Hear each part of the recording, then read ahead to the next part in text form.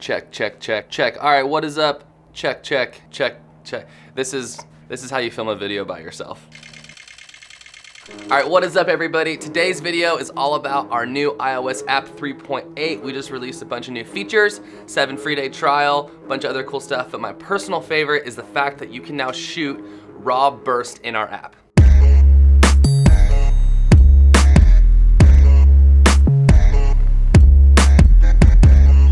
A lot of people use burst to capture one image, which makes tons of sense because if you're shooting skateboarding or some kind of action, you need to shoot a burst in order to catch that action at the exact moment that you want.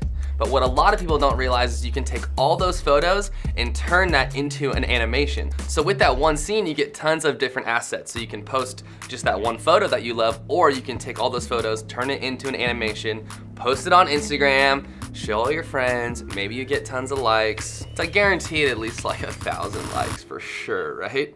I actually don't know if it's gonna get you more likes, but I know it looks cool. For the sake of today's video, we will be mainly in Lightroom and then Adobe Premiere. You can also do this in Photoshop and After Effects. There are also some phone apps, mainly GIF-X, I believe, and then also GIF Maker. Those are super cool. Not gonna dive into those today. I think GIF Maker is kind of expensive, but if you click the link below to the Momentus article, then we will lay out not only how to do this in Adobe programs, but how to do this in those apps as well.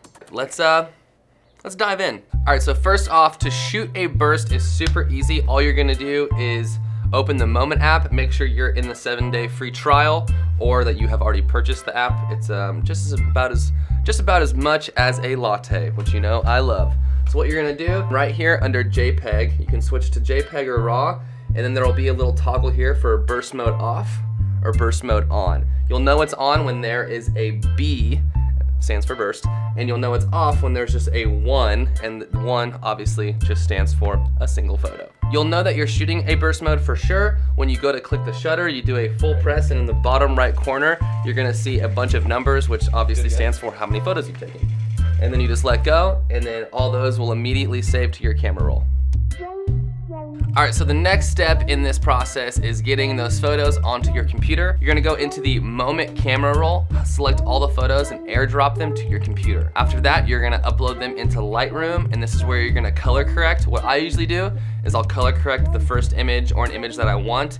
I'll batch select everything, and then I'll sync the settings so you have a very consistent look throughout the whole piece. You don't want to edit each photo individually because then it'll kind of look blotchy and inconsistent. After that, you're gonna go to export, and then when you go to export, pick the location of where you want it to be exported, title it, and then turn on the number so that you have an order from 1 to however many photos you've taken. That way you know you have the exact order. From there, you're gonna open your Premiere project, you're gonna click import, and when you click import, you're gonna highlight the very first photo of that sequence, and then you're gonna select options and select image sequence. And this is gonna import everything as a video file. Once you've imported your images into Premiere, it'll come in as a video file. It'll be a 30 frames per second video file standard. My favorite settings for this next part is basically to interpret that to a 24 frames per second video file and then put that in a 10 frames per second timeline. And you get a nice like kind of blotchy, like blocky stop motion feel, which I personally really like. This is where you can really do whatever you want. Like you can play with frame rates, you can play with your sequence settings, you can keyframe things, you can zoom in, zoom out, you can loop things. And this is where now we're gonna get into some tips on how to make your animations dope. All right, so the first tip is to shoot the whole scene. A lot of times when you're shooting bursts, you're just gonna shoot the action. So let's say someone's running through frame or doing something, running at you, skateboarding, whatever. A lot of people they wanna just shoot the action. But if you shoot the whole scene, so that's before the action and after the action, you get this mini stop motion movie that I love. It's different, it stands out, it doesn't look like a video, but it also is clearly like a creative way to use these burst animation photos. And again, you can post the photo as well as the animation.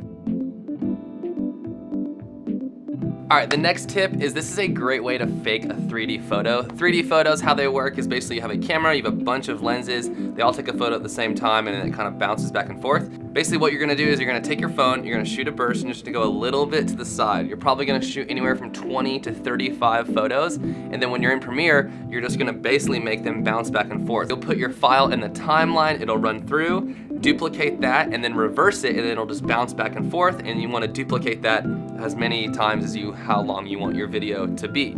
Now, I will say the caveat to this is there can't be any motion in the background, or else it'll be obvious that it's not a 3D photo. So in all these examples, you'll see that the background is stationary and basically it just bounces back and forth.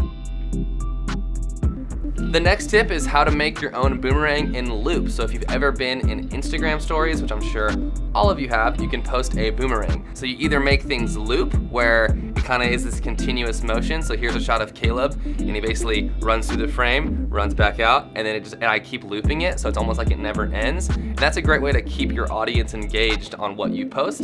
And the other way is to make things go forward, and then backward, forward, and then backward. But what's cool is, unlike a boomerang in Instagram, you can make it go forward, backward, backward, glitch, you can do all kinds of things. So basically you can create your own boomerang and just spice it up a little bit.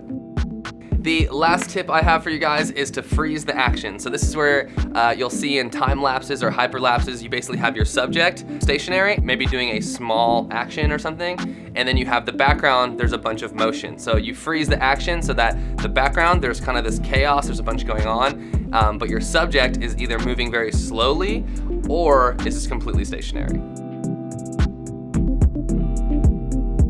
All right, everybody, thanks for watching. That is a crash course in burst animations. Again, it is getting multiple assets with just shooting one thing, but you can turn that series of photos into a pretty cool animation, which just kind of just spices up your social media feed. We put Instagram in the title, but you can really do this for any social media. So yeah, that's kind of all I have for today. Fully out of coffee, so gonna go get some of that. And you know how we do these outros, we just kind of ramble and hang out. But as always, we'll see you in the next one.